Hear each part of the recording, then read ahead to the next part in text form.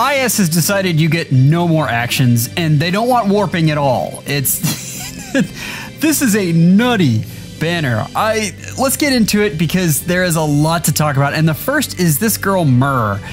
I know Ilya in this Discord is just ecstatic to have her back, and this is a Far Savior. So colorless armored dragon, loving breath. We've got slaying. We've got DC. If foe initiates combat or foe's HP is above 75% at start of combat, grants attack plus X to unit and inflicts attack minus X. So it's that old spendthrift effect, but it's got a max of 14 now based on the number of allies around you.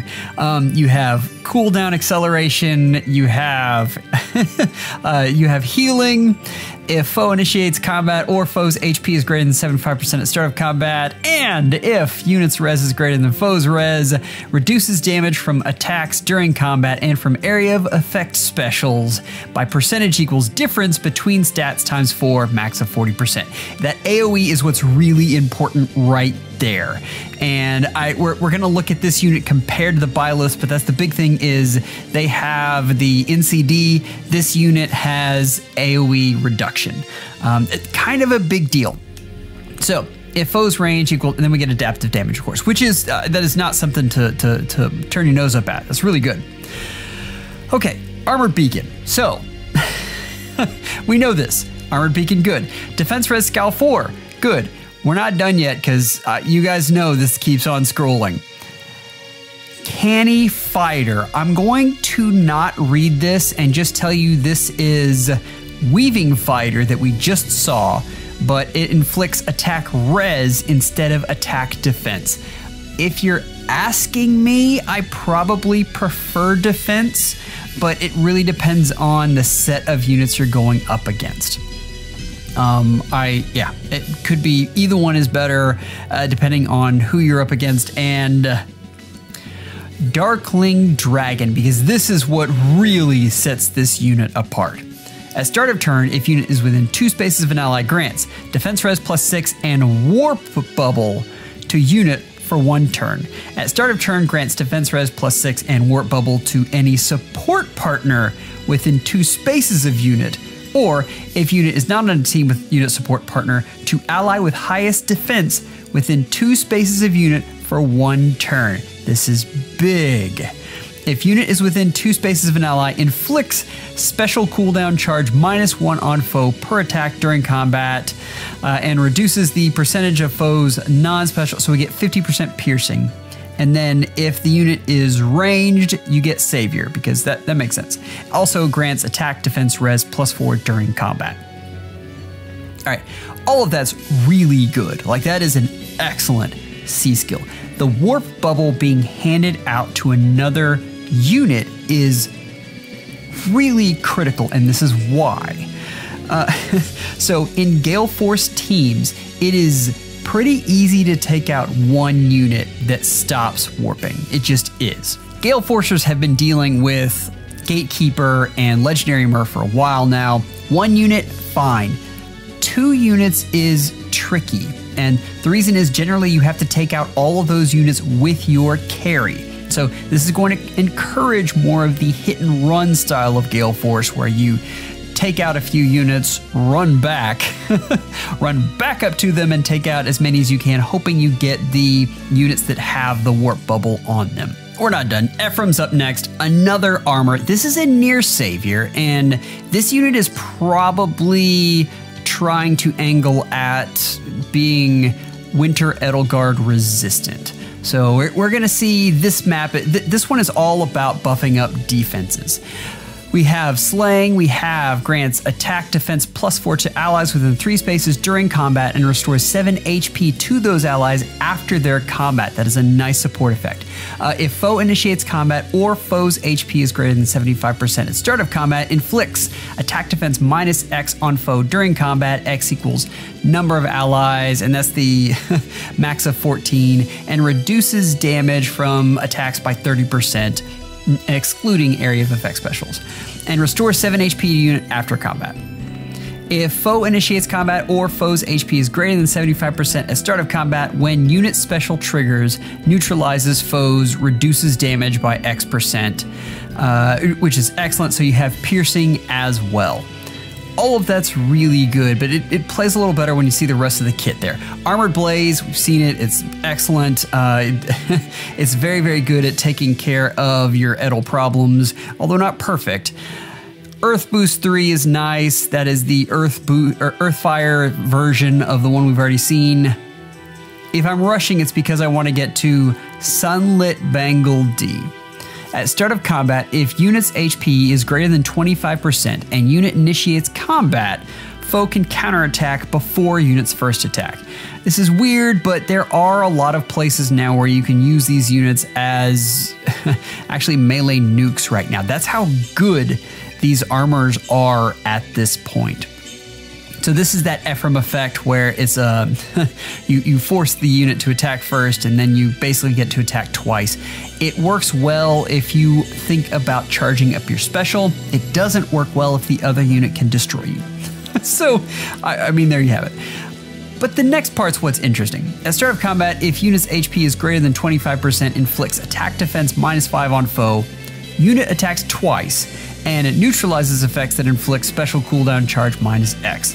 So you get that half tempo during combat, and also when unit deals damage to foe during combat, restores 7 HP to unit even if 0 damage. There are lots of debuffs in this. The in-combat debuffs are really nice, and I think this is interesting. I'll have to see this unit in play. I like the pseudo Brave, but I like Brave better, if you know what I mean. Next we have Selena, and honestly for a demote, this isn't a bad unit at all. We don't get a preference weapon, but this weapon that she has is actually pretty decent. You also get Rally Up Attack Plus, which is really nice. But we have Devoted Basket Plus. At start of combat, if unit's HP is greater than 25%, deals damage to foe equals X% of foe's attack as combat begins. So, I said this wasn't bad, but I mean, you caught that, like out of combat damage for this weapon that's pretty neat. I mean, that's really great. Deals damage to foe equals X% of foe's attack as combat begins. If unit has weapon triangle advantage, or if unit speed is greater than foe speed, X equals 30, otherwise X equals 15. 30% isn't huge, but I mean, it's very nice. Activates only when unit can attack in combat. Effects that reduce damage during combat do not apply, and will not reduce foe's HP below 1. So standard stuff there. Grants attack speed +5 to unit during combat, and grants bonus to unit's attack speed during combat equals 15% of unit speed at start of combat. I like this better than the current red tome. Like this is pretty good. The only thing is this is player phase only, whereas if you remember, Legendary Cams was actually dual phase if it was ranged. Like if a ranged unit attacks into Cam, then they still get the pre-combat damage. So anyway, Rally Up Attack Plus is very nice. Attack Speed Catch 3 is commonplace. That weapon though, that is really nice on an inheritable.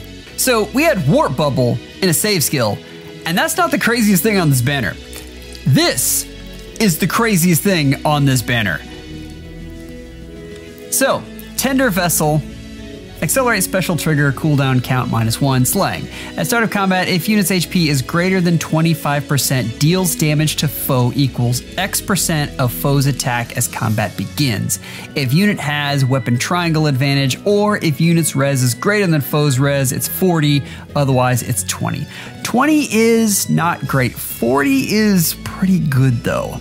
Activates only when, and so that's the standard disclaimer there. Grants attack defense res +5 to unit during combat. Grants bonus to unit's attack defense res during combat equals 20% of unit's res at start of combat, so that's the visible, and reduces the percentage of foe's non-special, so we get 50% piercing. So we have pre-combat damage, then we have piercing and in-combat damage. that's already good. Like you're looking at this and thinking, okay, this is Cav version of Cam. Not quite as good as Cam, but still, this is pretty decent for the Cav line nation. Gray Illusion. If unit initiates combat or foe's HP is greater than 75% at start of combat, grants attack defense res +9. That's already very nice. And if unit's res is greater than foe's res, you get foe cannot counterattack. So you've got a sweep effect there. If unit initiates combat after combat, so if they survive, inflicts the following status on foes with the highest speed within 3 spaces of target foe, excluding target, through their next action. After start of turn skills trigger, action ends immediately. For foes who have not yet taken an action in summoner duels, instead of inflicting this effect, just ends their action immediately. So, if this unit kills the unit that it's going after, then a unit within 3 spaces that has the highest speed, their action ends. And in summoner duels, that's huge. We have some questions here. And I mean, if you look at this like versus Duo Sanaki, how much damage does this unit do? If this unit can secure kills reliably, this is huge. Absolutely huge. For summoner duels, this is game wrecking. Like this will end your day if you let this unit attack into you and this unit can get the kill. That is something to ponder on. Keep in mind, really what they're thinking of the pre-combat damage of most of the time is like a second attack. So you can think of it like it's attacking and then they get their next attack in. So anyway, summoners, this is a crazy unit. Occultist Strike, so you get more pre-combat damage. And then insight attack res, so you get more attack and res out of that. Like this is the kit that you want for this unit. I think the only other thing that you'd really want just to make this absolutely crazy is to make this an AoE unit, which is possible. Like you could make that happen, but just keep in mind, because of that sweep effect, there are a lot of things that this unit is not going to take damage from. I mean, one of them isn't the Byleths, but still, this is going to be interesting. Okay, so we normally don't go through this, but just to shine a little more light on this, a unit was killed, and then you can see on the next action, loses their turn. That's how it's going to work in Aether Rays or in any kind of PvE content. And the duo skill here is going to end the actions of everyone in a row. If you can get the other team lined up, I just imagine that. Like, that's 4 units just bang, done. That is crazy. The use cases for this unit are wide. It depends on how easily this unit can get kills. Let's look at the tier list. We have some things here. The first is just the far save tier list, and I've got Myrrh over Byleth because Myrrh does more things in more modes. Understand, I still like Byleth in offense better, just because that NCD is huge. Like that is a big deal. It's going to mean that a unit like LYON is not going to destroy you. It's just going to take off a whole lot of damage. The other thing worth noting is a lot of the saviors have high res, so you're really going to have to focus on that in order to use LYON.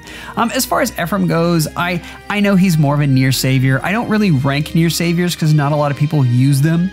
But I mean, more folks are using them because of Winter Edel. But I do think as a far savior, this isn't a bad unit. And I have him below Corrin, but I have him usable. And I mean, mean, that may be, let's test him before we get too far. That is kind of a guess as to how he's going to function, but just I keep him in mind. Like, he's an interesting unit, and right now blue is a nice color. Just ask any Zelgius fan. That Zelgius ranking right there, he really is that good.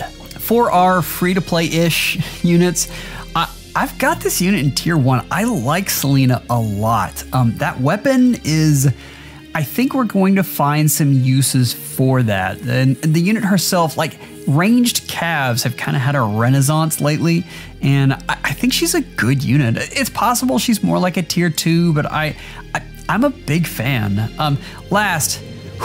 This was a hard one.